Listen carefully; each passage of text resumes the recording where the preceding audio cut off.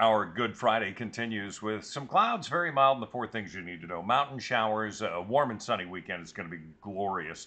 And then a warm start to April. In fact, warmer than the weekend. It's going to be wonderful. So today we're going to be about average, 52 degrees. We're going to have sun and clouds, more sunshine starting off the day, but a few clouds filtering in for this afternoon.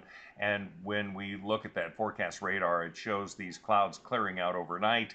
And then we're going to see sunshine tomorrow with a few high thin clouds. That's going to be about all we're going to muster. And again, the potential for a few mountain light showers.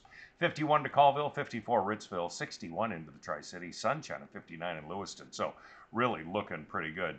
The planning forecast looks great. 54 for Saturday and sunny. Easter Sunday is going to be sunny and 59 degrees.